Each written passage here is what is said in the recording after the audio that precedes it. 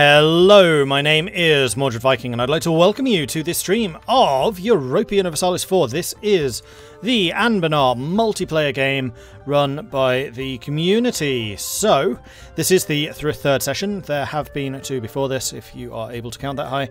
And things are definitely afoot. I wanted to wait until the end of the month before I started clicking on things, but we are now able to do that. So let's do a very quick rundown of the various players and where they are playing at the moment. So starting from the top, we have got Zale in Malaknar. Now the second test of this is going to be remembering where all these places actually are. So we've got Malaknar over here, we've got Megarma over here, that is Atos. Then we've got Alone Without AE in Koruvia, which is here. Oh yes. It's really hard to see because it's a grey country in a grey area. But that is indeed Koruvia. Then we've got Okmil in Adenica. We've got Bjornvar in Conwell, down here. We've got Cold Rage in Thieving Arrow. Thieving Arrow, of course, not being here last week. So Cold Rage is going to have a little bit of catching up to do. We've got Commander Faceless over in the Gnomish Hierarchy. We've got Darkfighter rising rather epically in Relskulker, and I think we're going to see some really interesting things from them. I think they're going to be definitely a powerhouse going forwards. We've got Dat Guy in Arboran, Dat Guy having been strong-arming a little bit against Darkmill, so we'll see if that comes to any further blows. Then we have got Dominic Imo in Eberthil down here, working also very heavily on getting lots and lots of colonies and things like that up and running. Then we've got Dagakion, which is Envy Crusader, down here as the Greek Elves. Then we've got Helena in Sirenvar. Sirenvar also being very, very ascendant at the moment with a very powerful Wood Elven realm. We've got Vanahar, Holy Victor, if I remember correctly. That is... Nope, that's not those guys. Who is Vanahar? Oh, I remember. Vanahar is these guys. Holy Victor in Fake India, also known as Rahan. I'm going to go with Rahan. Then we have got Ovdal Kanzad, controlled by Justinian. We've got Vern, which is Kerberos, which are these guys, the other major colonial power. So the colonies are very much split between two players at the moment. Gnomish Hierarchy, I know, wants to go colonial, and then we've also got Mindboy, but we'll talk about that when we get down to him. Next up, we've got Mindboy in Netcliffe. So Mindboy is continuing the exodus, trying to escape from the Anbennar powers that basically annihilated the homeland, and I'm sure that he'll be coming back swearing vengeance against Vern, who is the Emperor of Anbennar at the moment. Next up, we've got Oscar in Marhold over here. Then we've got Professional Street Mugger in the Small Country, having formerly been known as BPEC. Then we've got Rarely up in Bjarnrik. We've got Rebel Thunder in Arakapun, which is these guys. Then we've got Slurfen coming in as a colonial nation in the Eborthirli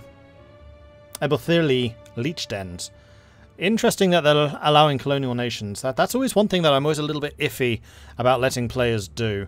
But there are several other colonial powers in this region. I wonder if there's a plan to make him an actual independent colonial nation, or if he's actually going to be subservient to Eberthil, in which case you've basically got two players playing the same country, which again, I'm always a little bit iffy about, but these guys don't seem to mind it so much. Next up, we've got Smithington in Anbenkost, the very, very wealthy linchpin, really, of this region. Then we've got the Jeheran Exemplars, which is Suriel. And they are this tiny little one-province nation over here, but they tend to be able to expand very, very quickly. And I do see them generally rising to become a major power in the continent down here. Next up, we have got Tanya in Ovlam Azdir, which of course is the Ram Dwarves. But the Ram Dwarves are already kind of butting heads with Relskulker, and at the moment Relskulker is in a much, much stronger position. They have left a bit of an open neutral zone between them, so no huzzah direct conflict just yet, and Ovlam Azdir does still have space to expand in, but that space is rapidly running out, and they are also butting heads with Frozenmoor, probably the most powerful of the AI nations still in the game. Then we've got the Kaiser down in the Phoenix Empire, which is basically fake Jad. We've got Rubenair, controlled by Torshin, which is over here. And wow, Rubenair is actually really big. They are kind of... They're basically the mini Lorent, and they are gobbling up everything with lots of vassals, much like Lorent does. So very much taking the Lorentish doctrine forward. Then we've got Vikes in Yazhavgiv, which is the Lake Federation over here. And they are actually a bit bigger than you would perhaps expect. You kind of think it's over there, but they're actually expanding down here and starting to colonize a little bit, taking over some of the territory out there. So I don't know how far they can actually go. So it looks like they can colonize like this segment, but they can't actually get out to here. That is one of the areas that is blocked. Ben, thank you very much for the 32-month resubscription. Very much appreciate the ongoing support there. Thank you. Hey, Valiant. No idea what this is, but it looks fun. This is a multiplayer game. It's basically Europa Universalis 4 in a fantasy setting. So we've got elves, dwarves, centaurs, humans, half-elves, orcs, goblins, harpies, ogres, and lots of other stuff. Gnomes, halflings, all competing for power, and many of these different players are playing as those different races as well, even within the area of Anbennar, which would basically be the real-world Holy Roman Empire. And this is where a lot of the conflict has been going. And I have been trying to keep tabs as much as I can on the goings-on Discord, and there is an incredibly lively multiplayer channel over on Discord at the moment. And there does seem to be a little bit of a north versus south situation arising, with the Emperor Vern not making himself very many diplomatic friends. And I do kind of wonder if we're going to start seeing a struggle for power, because if we take a look at the elections, everyone right now is voting for Wesdam, and that is definitely going to change the dynamics of this region as Wesdam seizes power instead of Vern. So we shall see what that means. In the meantime, we have a couple of people fighting, mostly just AI stomping at the moment. So Malaknar is trying to gobble up Fajich and Stenurvan, which I'm guessing is these guys. Actually, no, where are they? Who are you fighting? Oh, it's those. Okay. So yes, they are just gobbling up the last remnants of the little AIs around them. Then we've got Eberthil fighting against Venail. Oh, that's an interesting one. So trying to kill the elves before they can really get going with the expansion over here. So we've got Alliant, that's already established. That's one of the Venail colonial nations. And then we've got a little bit of Venail expanding out here. I think this is actually a really smart move, because if Venail gets going too much, they become a really big threat. So you want to get them early before they can really get themselves established in the New World. And that is precisely what they are doing. That is a very good move, I think. Then we've got Vanara over in Rahan, currently fighting a couple of people. Again, this is probably... Oh, this is continuing the war against the Command. Right, this is the big showdown, and we do have several large battles and several large armies pushing north into the Command. This is very much usually a back and forth kind of situation, but at the moment it looks like Rahan has very much got their target in sight, although there are a lot of Command armies moving south as well, and if Rahan leaves themselves too divided up, then that is going to be a bad situation for them. Now I'm trying to see where his armies actually are. I'm seeing a lot of blue and not a lot of green. Where are your troops? Oh, there they are. So you're currently fighting, I think, a separate war, which is against these guys, just trying to expand his own territories, not really caring about the death war that's going on up here between the Command and his fellows from Rahan. Lots and lots more hobgoblins coming in, but at the moment Rahan just having the sheer amount of manpower required to be throwing at them. But the Command does have a significantly better army with 113% discipline, but they're actually technologically behind. I just noticed that. So the Command currently sitting on a tech of 8, whereas these guys are mostly on a tech of 9. And 9 is a big one. 9 is getting you a lot more tactics, and I think that's why the Command is currently losing these fights, even though they're coming in with a ton more morale and a lot more troops, but it does look like they're going to win this fight on the shoulders of the previous one, and the command has actually managed to catch up a big chunk on the tactics. And there we go, command coming out on top of that one. Maybe being able to start fighting back, especially if these guys are not answering the call aggressively enough. And we shall see what happens. In fact, the command is trying to sneakily take some territories from around the back. But at the moment, I would definitely say the command is on the back foot, simply because so much of their territory is under occupation. We do have green flames. We have got Sinvar versus Marhold. So that is going to be a conflict between these two. Marhold, of course, being the humans who can move into the Dwarven territories if they complete the tunnel between the old Dwarven Hold, which is their capital, and then the tunnels of the Spine. It does look like this is a non-conflict. This is Sinvar going for Stalbor. Stalbor, I guess, was one of Marhold's allies. They were indeed, but it doesn't look like Marhold is particularly interested in answering this call to arms. Marhold coming in with a lot of cavalry. They must have some serious cavalry bonuses. Whoa, yeah, they do. Plus 70% cavalry combat ability. Poland, eat your heart out. 70%. That's mental. Have you taken Noble Academia? Of course you have. Which is going to allow you to have more cavalry to infantry ratio. It does indeed. So there you go.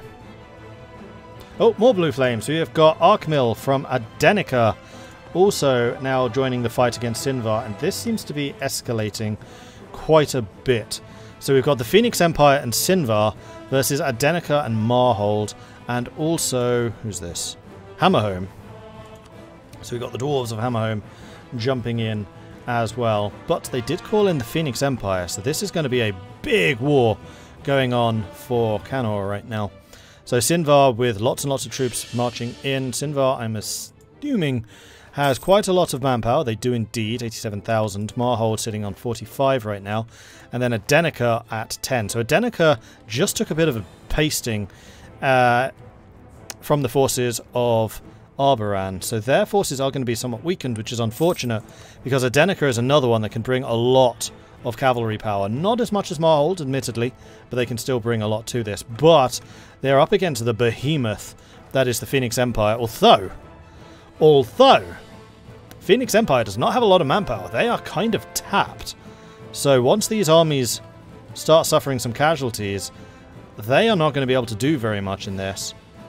So this is really going to be down to how the elves manage to do. Although this is of course an elven army, they are going to have higher start discipline than the others. But Adenica and Marhold's sheer cavalry capability might be enough to overcome that 10% discipline advantage. Especially if these guys have discipline of their own. You do not. Your morale is 4.7. Your morale is 4.3. So Marhold also has the morale advantage. And we do have Hammerhome, the dwarves, coming in and starting to siege some stuff from the elves. And then we've got Adenica over here with also 100% discipline, 4.7 morale. So the human forces having higher morale and probably higher combat capabilities up against Sinvar's weirdly higher manpower.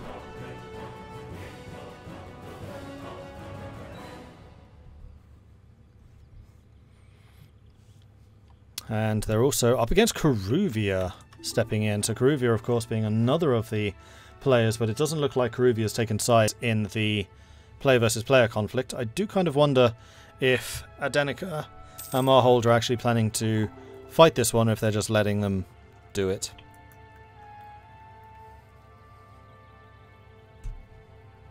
And I do hope Kaiser is not listening in, because he shouldn't be, because this is a player war.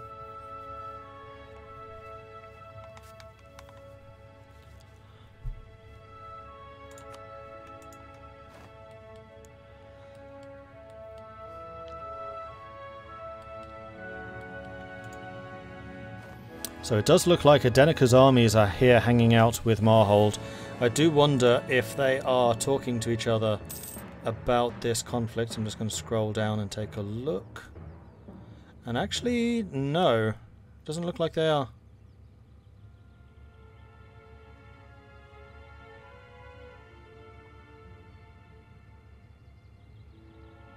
Nope, they're just in one big channel, so maybe not planning to do much to coordinate. They're probably just staying here to make sure that the Wood Elves don't get tempted to go after Marhold and only go for Stalbor. Perhaps there was a diplomatic agreement already made here. But I don't know how wise this is, letting the elves just grow and grow and grow.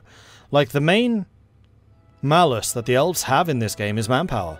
And if you let them seize a lot of territory, then that becomes less and less of a problem, as we saw last time with Jad, where just the sheer size of the nation just lets them do pretty much what they want to do.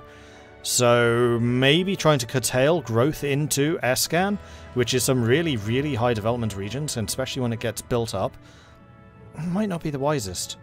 So it does look like Stalbor have peaced out. They have peaced out against the elves, and the elves are now moving into Marhold. So this was not just a proxy war against one of the AIs. No, this was knocking out one of Marhold's allies before going after Marhold themselves. So it does look like Adenica, even though they are sitting here taking a little bit of attrition, and Marhold are pretty happy just sitting back and letting...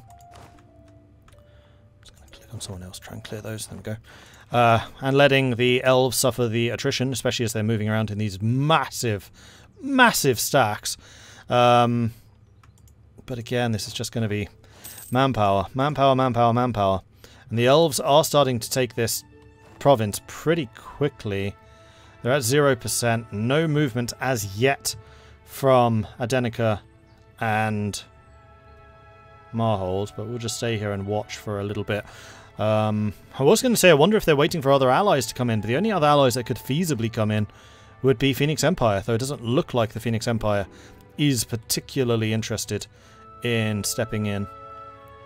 And yes, I know the elves have much, much bigger stacks at the moment, but whereas they have numbers, I would say that quality is on the side of Marhold and Adenica. Like, that's 70% combat ability, especially because we are still early on. Fire is not yet king. Guns, sorry, cavalry still reigns supreme, I would say, at this stage, especially with your 70% combat capability. The Morale of Castellar, news from Elantir, has arrived, spread widely by the Order of Chronicles and proclaimed by Telemite. So it looks like the secrets of Castellos being possibly not alive. Oh no, this is just talking about the explosion. This is not about Castellos yet. Interesting. Interesting. Because I know that was something which people were wondering, like, why has this not happened yet? I don't understand why Coronite still has not become a faith rising.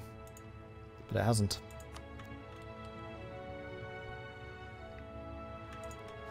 %. They are taking 5% attrition. 5% from Forbiddance, which I think must be a spell. Yeah, Realm Magic Field of Forbiddance. And then the siege itself doing +1. Oh man, can you imagine Kobold mages? All of the attrition that kobolds do, plus that. Unfortunately, there is a 5% maximum to attrition, which I do kind of feel like they should get rid of, because there are so many nations in this that have stacking attrition. That 5% blocking at 5% seems a bit harsh. But it does mean that your opponents are basically always going to take 5% attrition. And that is going to count down against the elves, because I did say before, the elven Achilles' heel is manpower, and they have lost like 15,000 already. 30,000, in fact, to attrition.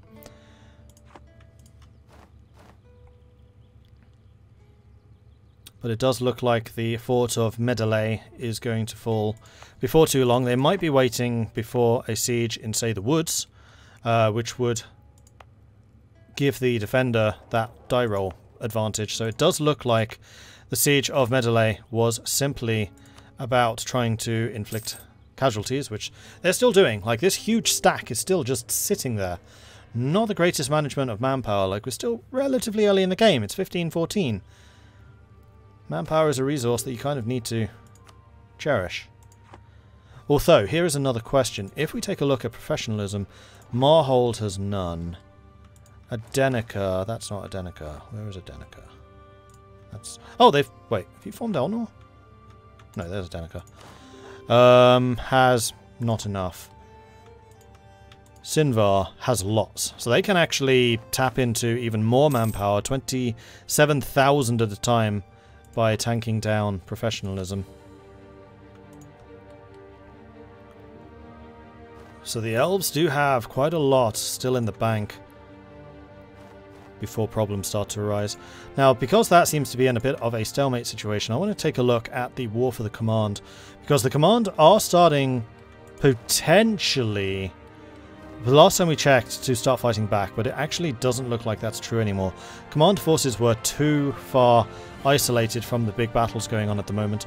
We are seeing some incursions now going into the tunnels and the caves, which, yes, is going to cause a lot of attrition, but is also where you want to start taking the fights because of the massive bonuses. But we can see that the Rahan forces have lost 357,000 casualties to the Command's 250,000, 11,000 to attrition, 71,000 to attrition, because most of this has been sieging down Command territories. So the Command getting the better out of this manpower-wise. Do they still have any left? They have a little bit. They do also have quite a lot of professionalism. How are these guys doing? Yeah, these guys, they're not actually in the war. Oh no, they've still got a bit. So yeah, could happen.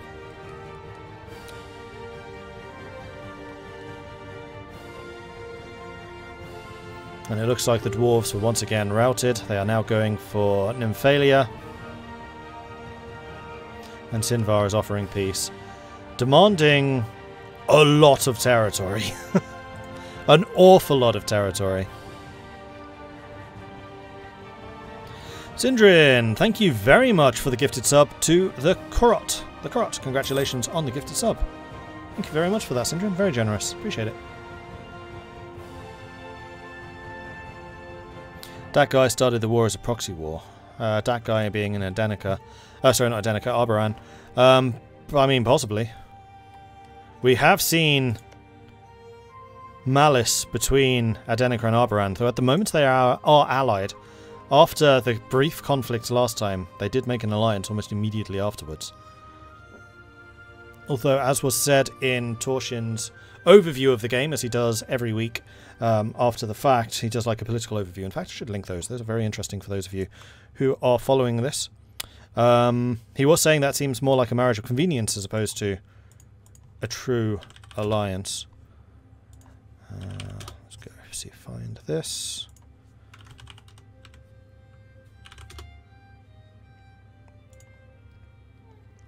Okay, so this is the overview from Hello and welcome to last week, where you can get an idea of the different stance of the different nations at the moment. Oh, the players wrote it in in-game chat. Yeah, unfortunately I can't read it after the fact. Definitely one of the annoyances I have with Observer mode. Anyway, it does look like this siege is going to come down soon. Manpower is at 85,000. I think they may have tapped it once. Maybe not. Gaining 1,100 per month. Currently losing 3.4 thousand. This fort does not have the Ritual of Forbiddance. And these guys are now merging their forces, considering an attack, but it looks like they've backed off. Do they have a mage in charge? Marhold even has a mage. So they have cavalry, massive cavalry bonus, and a mage who is currently in charge. That's frankly amazing. Isn't Rubenair trying to become Lorent 2.0? Oh yeah, 100% they are. Oh, he's casting some spells.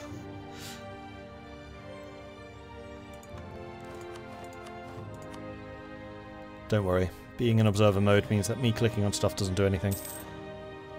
So Rubenair is drilling at the moment, getting a little bit of professionalism up and running, making a lot of money. Very, very wealthy, controlling the wine lords. But that's not where the interest is. The interest is over here, and I find it really bad that these guys are just sitting here taking attrition. Like, why? Why are you doing this? This just seems like bad organization. They're taking 2.5% attrition just for sitting here. Like, if you're going to prepare to jump into a fight, fine. But you've been sitting behind your line of forts. Is it because you're daring them to attack you because it's forests? In which case, let the forts do that. Because then you might also get the river crossings. Although they have a maneuver of 4. You have a maneuver of 6, so you will get the river crossing. I assume nobody is playing Lorent. No, they're not. They're playing Rubenair instead. So there were a couple of rules. You're not allowed to play as Goward, Lorent or Vanail. To encourage some of the smaller nations around to actually participate and to make sure that the New World doesn't just fall to a single player again. Because it's basically impossible to stop Vanail once they get going over there.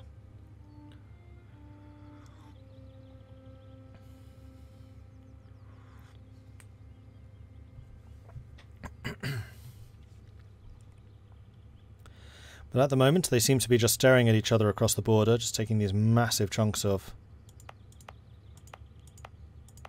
manpower loss. You're losing 5,000. Oh, thinking about a move there, but deciding to abort ultimately. And instead moving up to Beggarstead. Being a nice flat open area. But they would have to take Eswick before taking Sarwick. So they're just taking territory right now.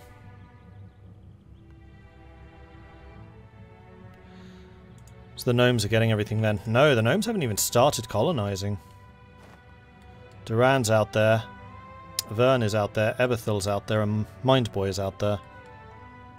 Plus the nations which started in this region. And in fact, if we take a look at the Jahiran exemplars, like I said, these guys do tend to grow very, very quickly. I'm trying to think why. They probably have really good settler growth. Actually, they don't. I mean, they have some. I wonder if they have some kind of special mechanic allow them to grow, because I usually see them take over this whole island. Although I would imagine that Neckcliff would have a thing or three to say about that. Meanwhile, the dwarves of Hammerhome marching bravely forth. Probably just to have the elves immediately squish them.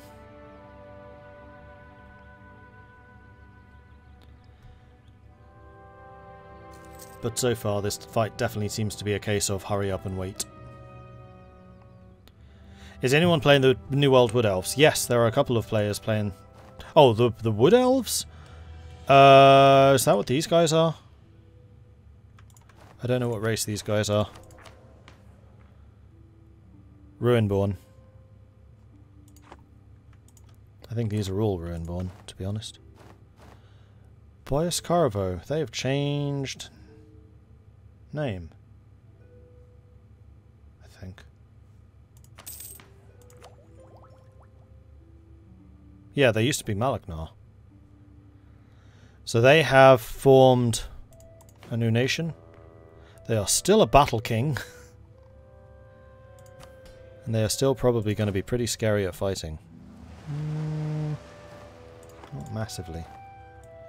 Sorry, I want to keep an eye over here in case this happens. We have a battle, so it is 52,000 elves against 52,000 Adenica and Marhold. At the moment, Adenica and Marhold were causing a lot more damage. 2,000 damage against the 300. So the Wood Elves getting absolutely stomped.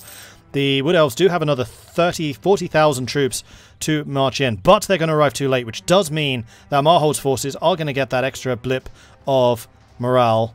And then 2,500 losses at a time. Adenica and Marhold's cavalry forces just proving way too freaking strong. And that is a Wood Elf stack wipe. The first battle has been lost. And Adenica and Marhold have held. Adenica now moving carefully forth to try and retake some of this territory.